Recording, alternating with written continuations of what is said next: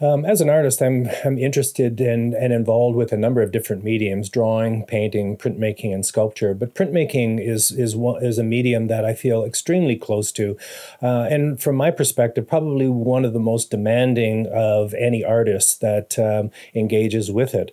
But I think that my affinity to it has to do with the aspect of process. Within the process of lithography, and I work in a number of different mediums in printmaking, but lithography, stone lithography, is something that interests me the most. It's almost like you go through the entire history of humanity. In lithography, you essentially draw on a piece of limestone, which is almost like cave drawing.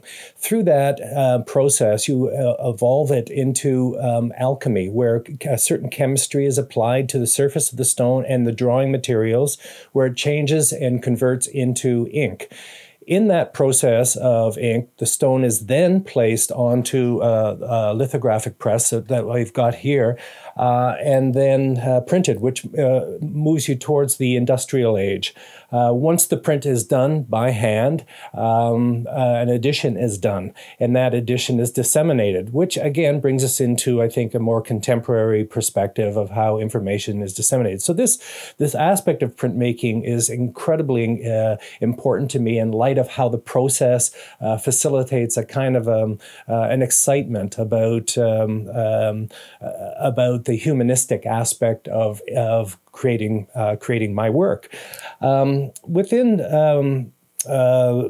the printmaking process, because I'm dealing with an edition, and I should point out that even though the intent of a particular print is to make the work as consistent as possible, each work is very unique because they're all hand printed, they're all hand done, and it's impossible to make everything look identical. So each one varies just slightly, therefore making it an original work of art.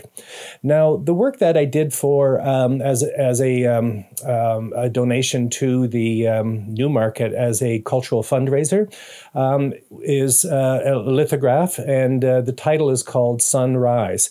I deliberately titled the work to facilitate access into the intent behind it or underneath it. Sunrise is a single word, but I separated the word sun and rise. It's essentially of a sunflower. Now, sunflowers have been explored by artists throughout time. Van Gogh is certainly one of the most popular one that has done that. And I believe the reason that is, and it certainly is for me, is there's a strangeness beauty about the flower, about the blossom, about the plant itself. In fact, it's been mythologized. One of the things that intrigue me is a sunflower, when the sun rises, the actual head or the bloom follows the sun as it moves across the sky. And for that reason, the flower has actually been mythologized. But my intent with this particular print had to do with the fact that the blossom is always looking at the sun.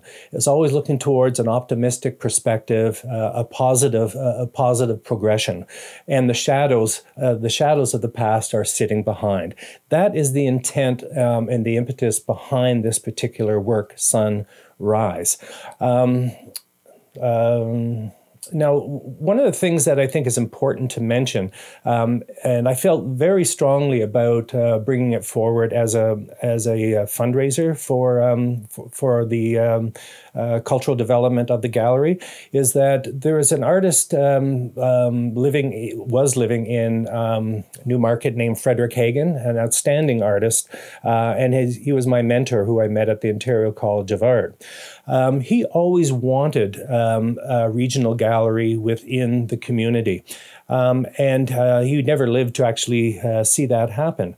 However, because we were friends, and he was very interested and supportive of a lot of my cultural involvements. And when I was involved with a gallery development, he donated a print to facilitate fundraising for that particular initiative. So what goes around comes around, and that's one of the reasons why I so freely and wanted to assist within the cultural development by this donation.